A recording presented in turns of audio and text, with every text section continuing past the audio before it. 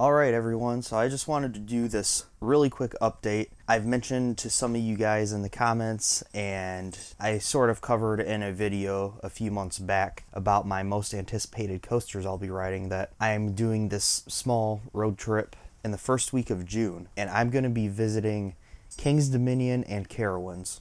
I'm going to be leaving my home in Northeast Ohio early in the day on June 2nd, and I'll be arriving to where I'm staying in Glendale, Virginia late that night. And then on June 3rd, I will be hitting up King's Dominion all day. Then on June 4th, I'm going to be making a 5-hour drive to Charlotte, North Carolina. And then on June 5th, I will be visiting Carowinds all day. I don't know if any of you guys will happen to be at these parks any of those days, but we could possibly meet up or something if you're interested. I'm really excited. This is my first time at both parks. Going to be getting a lot of new credits, crossing off a couple of my top bucket list coasters, the 2 Gigas that I'll be riding. And overall, I'm just really excited for this trip.